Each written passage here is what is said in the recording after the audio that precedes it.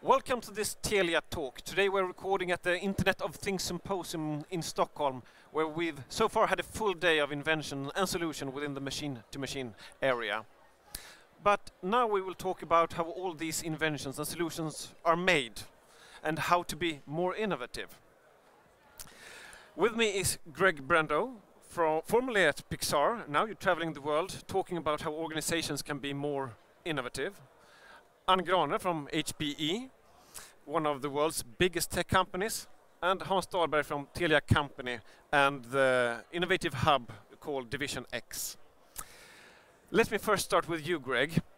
One of your main points is that many big companies seem to have problems to become more innovative.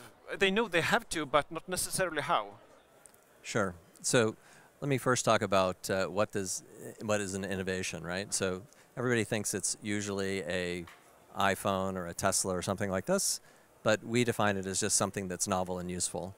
So once you break it down that way, you can then start thinking about how you're relating to your customers, how are you doing your manufacturing, how are people interacting with each other across the company.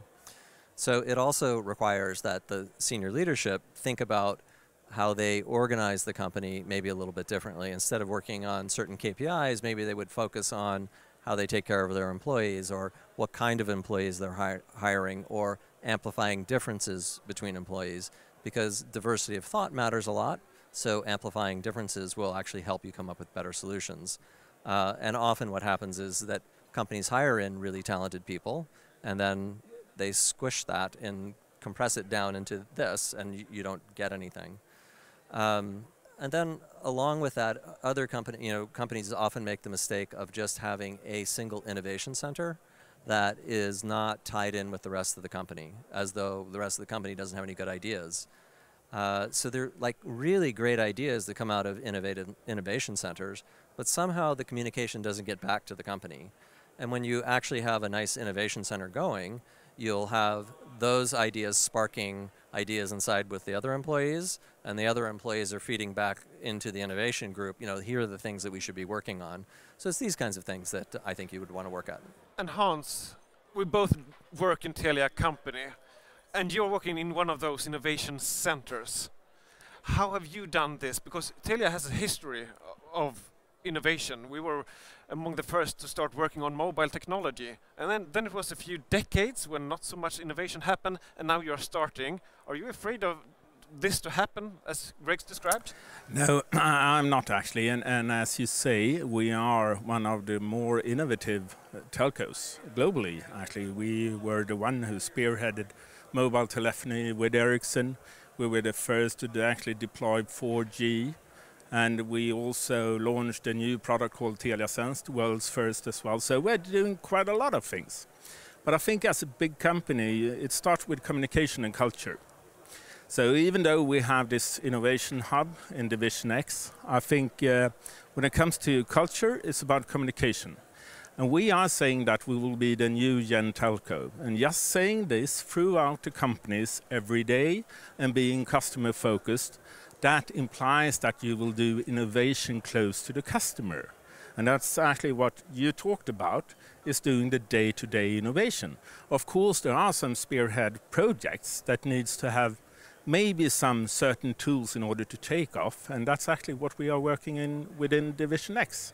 So, but I think it's actually throughout the company, and you should really emphasize the importance of building new business development kind of processes, regardless if you are working in a contact center just handling customer day to day, you could do things innovative in that space as well.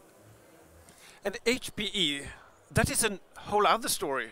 You were doing everything for everyone, and now you decided to grow small. Why is that? So when we were born in Palo Alto 75 years ago, we were all about innovation. We were born in a garage, and our company, we delivered new innovation products to the market constantly. But then something happened. We were successful, so we grew, and we grew, and we grew, and we are like the biggest IT company on the planet. But then we realized in the digitalization, when everything goes so fast and where you really need to make sure that you are relevant, size is not helpful. So what we decided to do was actually to spin off and merge parts of our company to protect our core, to protect what really is our core competence, which is really what we did back then in the garage in Palo Alto. So what we're doing now is we're resizing and we're refocusing back to what we did before so that we are going to be the most innovative technology company for the next 10 years. And our conclusion is we need to be smaller, we need to be nimbler, and we need to work in partnerships with like the Telia Company and the other players in the digital ecosystem. So that's what we're doing, and I think it's really a long line with what we see and what we hear when people talk about the change that is needed on the market to make IoT and digitalization happen. So it's really a big transformation that we're doing, and it takes a lot of leadership. But the vision is clear. We're going to be smaller and nimbler, and we're going to be the best technology partner driving innovation on this planet. So. And you mentioned the ecosystem, and that is, you know, the word on everybody's lips nowadays, it seems. Not at least in the bigger companies. It seems almost to me like big companies have given up the idea of creating IDs of their own. They have a lot of money, so they can buy IDs from these garage companies. Is that a way for us to succeed? So if I were to give the HPE point of view on that, I think that in the core competence of your company, in order to stay relevant, you need to invest to stay relevant. So as HPE, we need to invest means to continue our long-term R&D development that will bring the machine to the market. But we should not be naive. We also need to work together in partnership with other players, other software companies, other ISVs, other server integrators, telcos, because no one can own the end user in the digital world. It's a partnership, it's a partnering play where it's so key to be relevant. So in that sense, yes, protect your core and your relevance, but team up and partner. It's not realistic to think that you can have all innovation that is required to create that super customer experience that we know that our impatient end customer requires from us today. Even if you are as big as HPE? Yes, even if we are as big as HPE, we want and we need to partner up with the small companies, the mid-sized companies, and even the big companies to create that value for the customer. Greg, when I was listening to you during the day, you were talking very much about people and structure.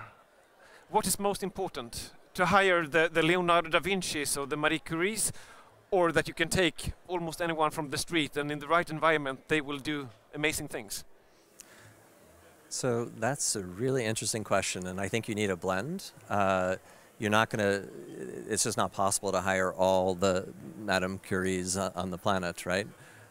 So then what do you do to take advantage of the people that you can have? And so you need to look at people. Almost everybody that I've worked with is good at something. And so the trick, I think, of a manager is to bring out the best in all the people that you're working with. And if you can partner, you know, the Madame Curie's up with a great team that support her, then you're going to come up with something better. And in fact, that's what we did at Pixar. So John Lasseter was the creative genius, and there were things that he didn't know how to do. And so we plugged in, you know, the gaps around him, and that team, as a result of that, was more powerful. And actually, to your point, Anna, about being partners, it's not only if you think about ecosystems in terms of a business, within inside of your own business, you can also have an ecosystem of people that have different skill sets that bring something to the table.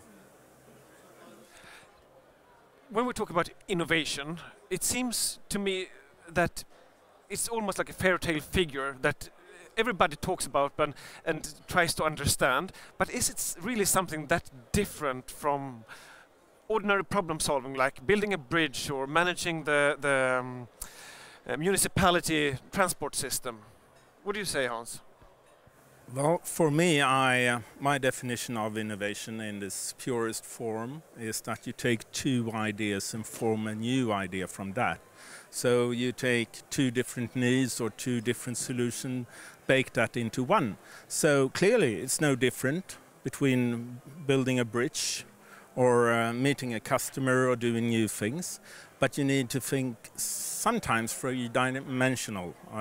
Maybe you need to pour in some new experience from adjacent industries and see what you could do with these kind of ideas in your industry. So that's typical innovation for me. Greg, you've been traveling the world looking into this, to different companies and how they have managed. But if we lift it to a more macroeconomic environment, are we well fitted in the Western world to cope with competition when it comes to innovation? Or is it this done in China or in India in a better way nowadays? That's a really good question. So I actually think in the Western world that we're very good at teaching our kids to be creative, and that's where innovation comes from. And if you actually look at the things that are coming out of India and China, mostly now, but not necessarily in the future, they're doing our manufacturing for us.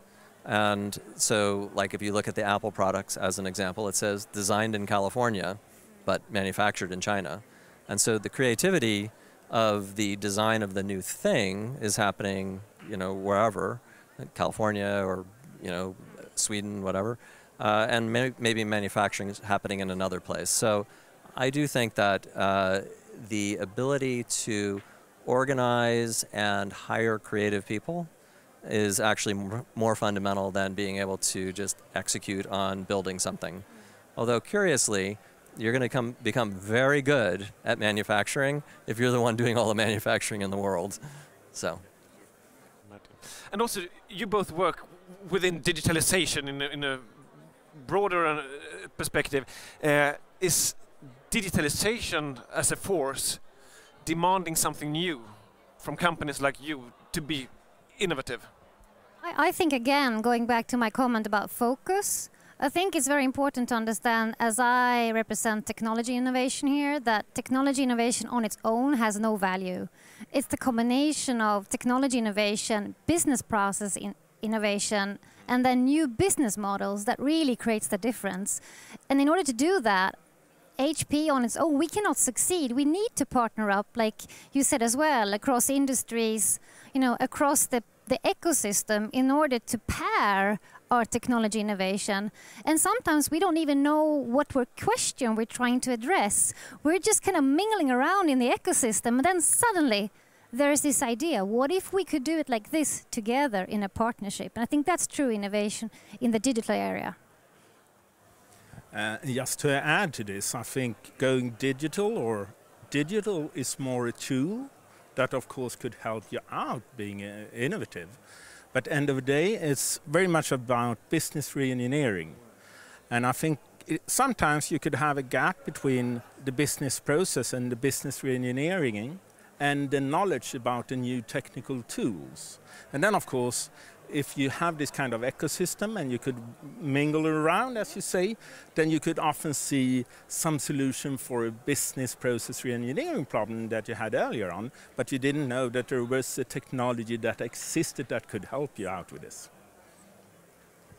Yeah, and I want to piggyback on what you both said. I think that actually a really important point that you make here is that having an ecosystem and partnering up really matters, because if you, HP, are really good at technology, that doesn't mean that you're going to necessarily know what your end user, and by end user I mean a customer in their home, might need, which is a different thing than having a business-to-business relationship, right? And with Telia, you're probably touching the customer in their home, and you have a much closer relationship to that. And so the combination of the two of you is going to be way more powerful than the combination of the two of you seriously is going to be way more powerful than either of you could be by yourselves. Absolutely.